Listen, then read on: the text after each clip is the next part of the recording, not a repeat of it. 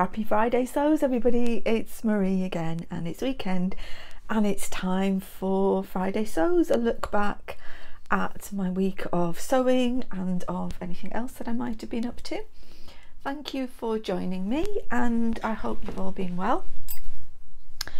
I've just been doing the washing up and I think I've dipped my sleeve in the water. It's a bit soggy, but anyway, I've started, so I shall carry on now.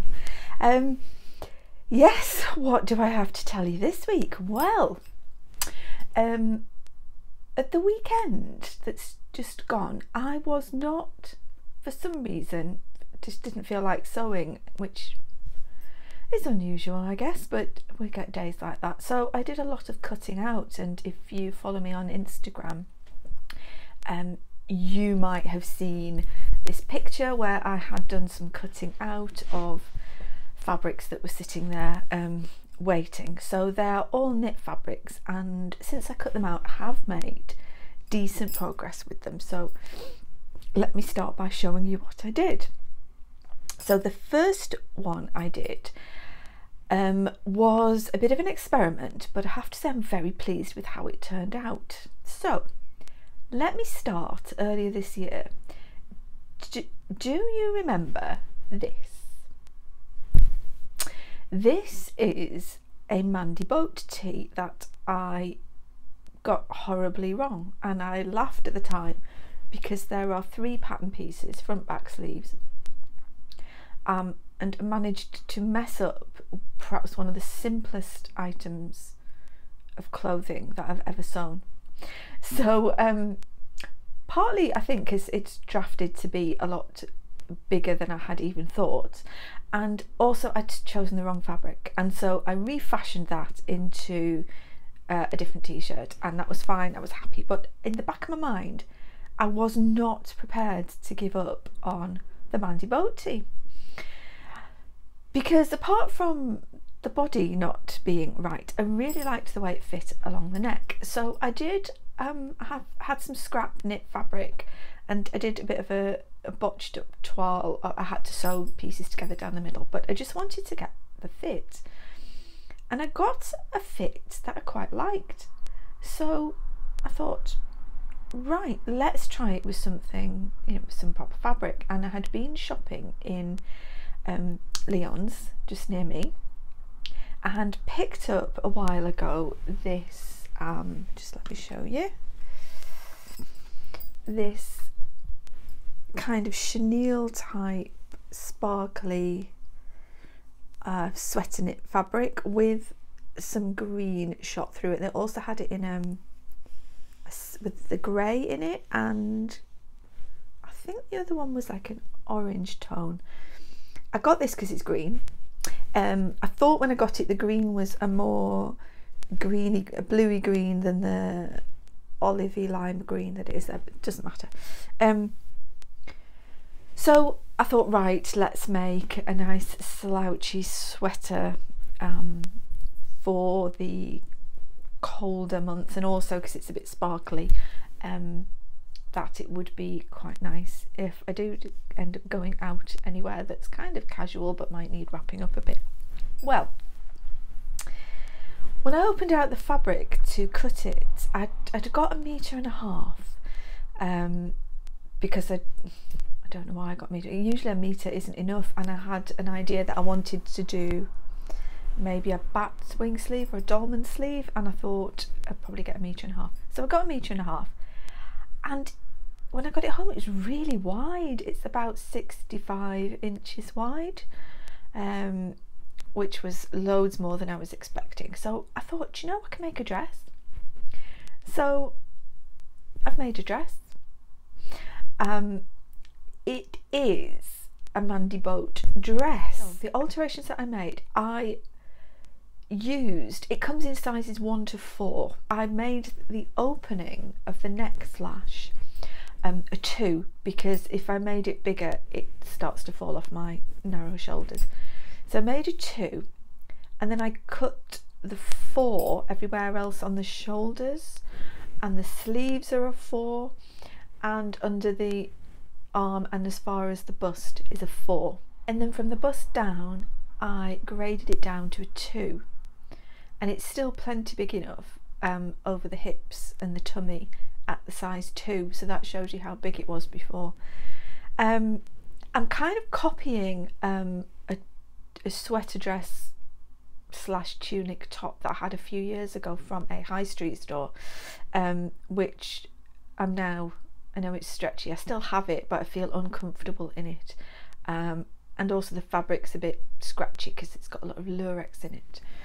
But the pockets of those, of the ready to wear, had a little bit of pleather on it, and I had some in my stash. Get it the right way around for you. Oh, the sun's come out, you can see all the sparkles. So I've just topped the pocket that I added with a little bit of this pleather. Now it's a bit fuffy to sew with, I agree, but I just quite like the way that it's finished off that dress. So I'm delighted with that now. I just need it to, I don't need it to get cold, but it's just a little bit too warm for wearing at the moment, because our weather is, I think it's quite mild for the time of year. Now, we've complained all through the year about the weather's not what we were expecting. Well, I had that on to take the pictures of it, and it was just a little bit warm. So that was my dress. And then a few weeks ago I saw the lovely Alex Judge Sews had a video where she had made for herself a gorgeous brown rusty toned sweater dress, and the pattern that she used came with a detachable cowl for it, and I thought it was such a fantastic idea. I just can't believe I'd not seen it before. So I just thought, I wonder if I could just make one, because it's essentially a neckband but bigger, and the only thing you need to figure out is if you fold, you've got to enclose your raw ends, and it's kind of like how to do it. And in my head it was turning out like a scarf every time. So anyway, I took my fabric that I had left over, because there was loads left off that dress still. Oh, sun right in my eyes. And I had a go, and so I've cut out 2 pieces of fabric, sewn them together, and then pulled it through, and then just finished it by hand. And so what I've ended up with is a cowl. I won't put it on properly because of the microphone, but as you can see from the picture, I've now got myself a detachable cowl, which I think is great. So I've got 2 looks for the price of one, really. I've got my slash neck Mandy boat dress with pockets, and I've got a cowl that I can put on and take off as necessary, because I do blow hot and cold no matter what the weather, so that's quite nice to be able to remove that if I need to. So that was the first thing that I made from the fabrics that I'd cut out. I'm just going to see if I can do anything about that sun. Oh, I love it, it's right in my eyes. Is that any better? A little bit better. Yes. So then the other fabric that I'd cut out, the purple one, is actually a sew over it heather dress. So I have done my as you can see, I've done my sew over it heather dress, and it's in this really nice purpley marl fabric that I also got from Leon's, so they've been high on my list this time round. It's really nice and soft fabric. It's got pockets in the front, obviously. For this one, I do struggle a little bit with getting sew over it sizes right, and I hadn't made one for quite a while, so I couldn't remember what sizes that I generally go for, but I ended up doing I think it's a 16. I think I did a 16 all the way through, but the seam allowance even for a knit fabric is 1.5 centimeters, and so I did on the seams at the front here, I think I just took 3/8 of an inch, a centimetre. Oh, excuse me, I took a centimetre there to give a little extra room across the bust. To be honest, if I was doing this in any kind of couture sense, that's not really enough because the seams aren't in the right place. I probably need to do a full bust adjustment on the side panels, but honestly, where these panels, and they join the pockets here, and then the front panel is all one piece, it was enough. It took me enough to shorten the parts to make sure it fits in the right place that way. So it's a sweater dress, it's not the end of the world. So I made that, and then of course I've gone mad on the cowl necks now. I had fabric left over. I've just dropped it on the floor, 1 second. So I made another one of these. This fabric is slightly more it doesn't feel more drapey, but this seems bigger, and I think I cut it the same size. I don't know, maybe, I don't know. Anyway, so now I've got 2 sweater dresses for the colder months, both with cowl necks that I can remove if necessary, and I just think what an amazing idea. One thing I did forget to do on both of those dresses though, which I've just realised, is I forgot to put labels in them. What a shame. Never mind.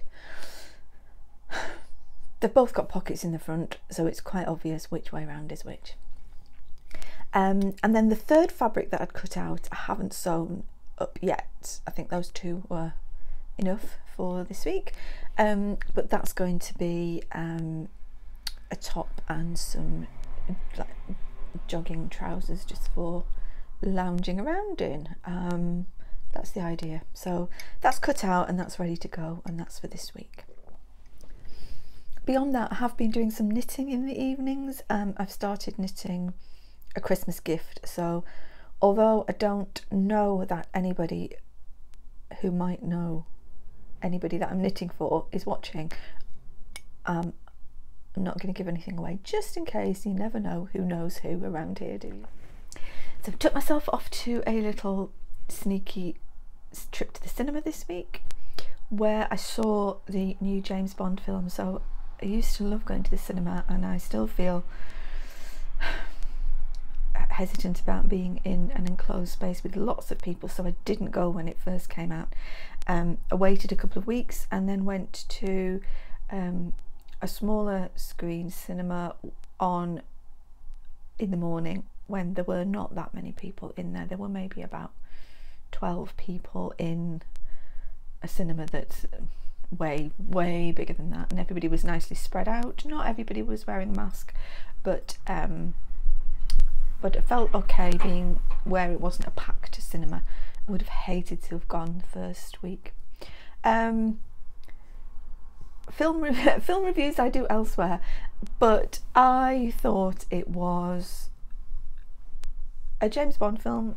It was fine, and I think it was a good way for Daniel Craig to leave, and part of me thinks they should just leave it there.